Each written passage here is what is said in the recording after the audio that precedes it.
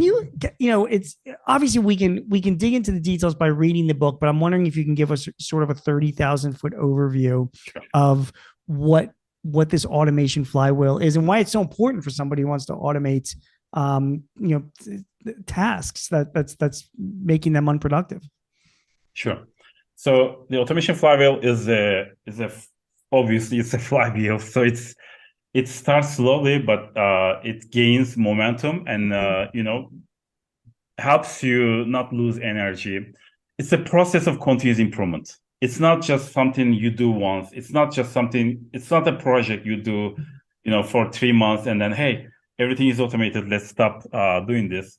It's a process of automation, continuous improvement, and it has 3 steps: divide and conquer, design and implement, and refine and iterate. So on the first step, divide and conquer is about understanding how you are spending your time and really understanding your workflows. Mm. And so, how do you understand how you spend your time on? And Like one you're of the tools I recommend in and the if I could book just is say, like, it's not just understanding your workflows, but it's mapping it out in advance, right? Like, you yes, can't. You're big in this book by emphasizing that you, until you figure out what you want to automate, you can't automate. You don't just say automate, right? You have to know what you want exactly. to do, and then you have to map it out.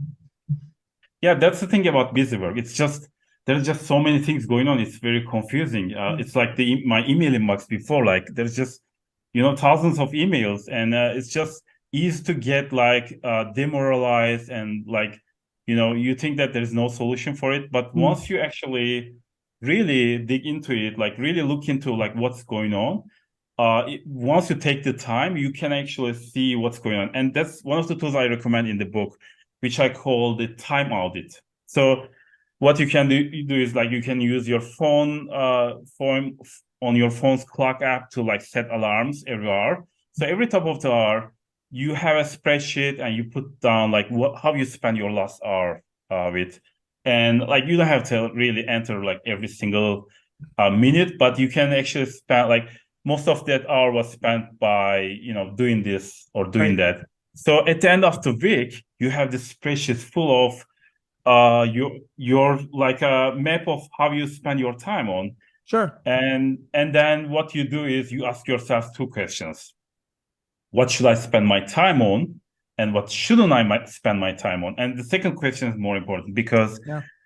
really like those things that you are spending your time on that you shouldn't be spending your time on are things that sap your energy, sap your time. It's just like if you could like get rid of them, like you can actually spend more of your time on things that matter.